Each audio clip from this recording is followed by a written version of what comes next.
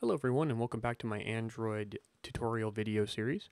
This is actually not a coding tutorial, this is just a developer tip and trick tutorial. This one will just deal with a couple of little simple things to make working in your environment a little bit simpler. This one deals with actually just making the emulator itself take up a little less space. As you can see, now the emulator fits within the window of my Cam Studio box, so I can record the whole thing for you guys to see the video on. And the simple way to do that is to go up to Run Configurations,